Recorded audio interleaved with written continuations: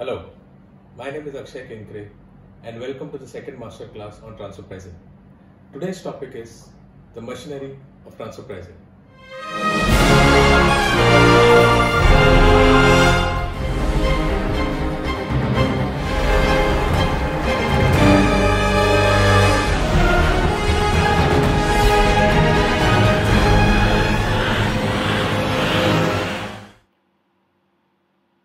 So today we are going to look at the transfer pricing mechanism for adoption and computation of arm's length price, the various steps which are involved in the determination of arm's length price, and which are the integral components to reach to the ALP in a transaction.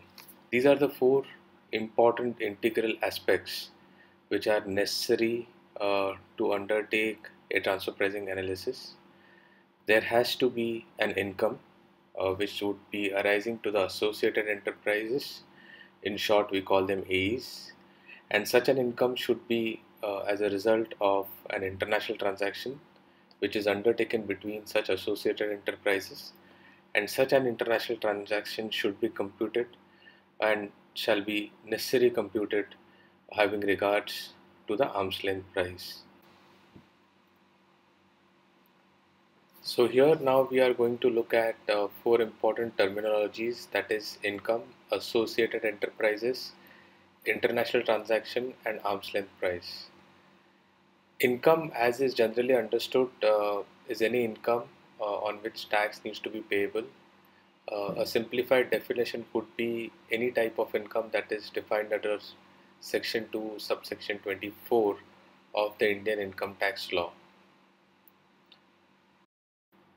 It's very important to understand the meaning of shall be computed. It means it's a necessary computation having regard to the arm's length price. There are typical 6 methods for determination of arm's length price, and there cannot be any 7th method for a computation. So only the methods which are prescribed needs to be looked into.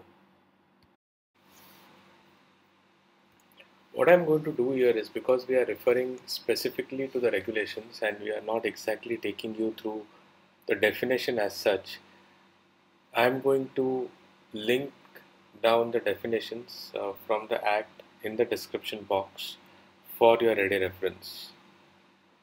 So moving ahead, let's go to understanding of associated enterprises. Now, associated enterprises as defined in section 92A in general sense could be understood as related parties.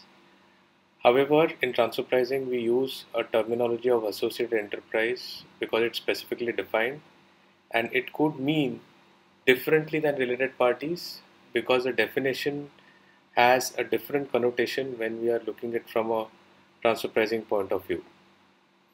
In general, although there are many conditions, for a simplicity's sake, an associated enterprise means an enterprise which ideally could participate in the management, control, or capital of the other enterprise. Now that could involve a parent subsidiary or a vertical relationship, or could involve a sister concern relationship. The fact that there is one entity which is a part of and representing the entire group, or is also a constituent entity or a part of a larger group, could qualify itself into associated enterprise.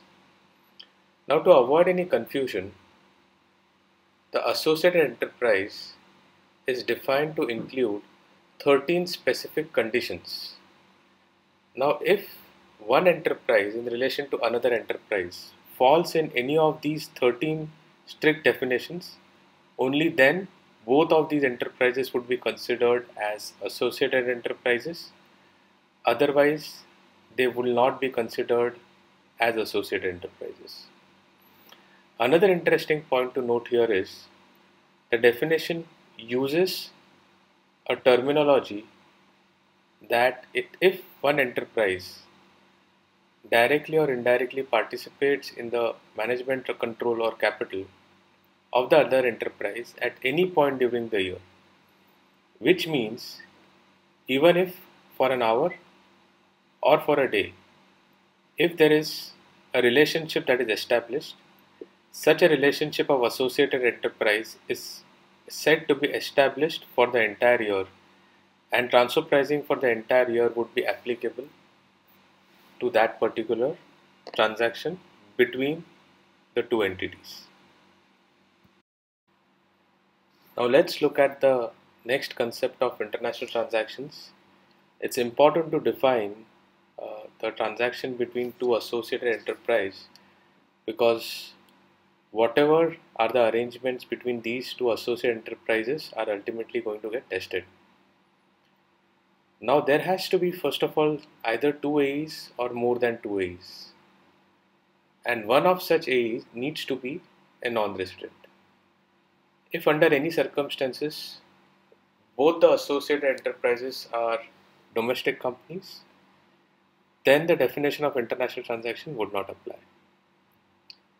Now, getting into the transactions, what type of transactions could be covered under the definition of international transactions?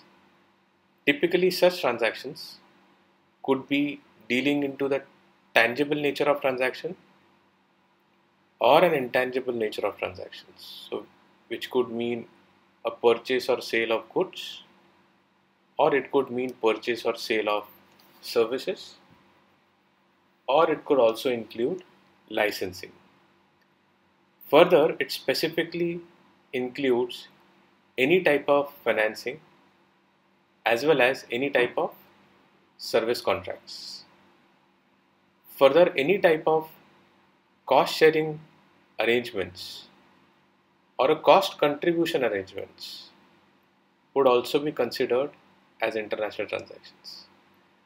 Now, it's important that such international transactions should have bearing either on the profit and loss or the balance sheet position of the company. Any financial position also includes the positions that are taken in the notes to accounts, which are the contingent liabilities, which are an integral part of the company's financial statements.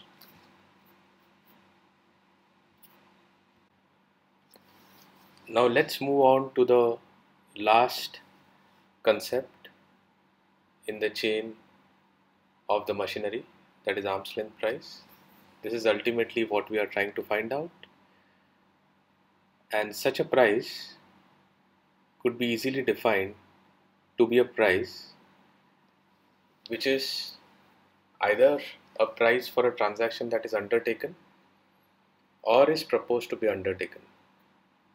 While such a transaction needs to be comparable to the transaction that is entered between the associated enterprises, and such a transaction needs to be undertaken in independent circumstances in an uncontrolled scenario, which means that the circumstances under which both the parties in the transaction have contracted needs to be independent without having any bearing of the internal or external factors on such transactions.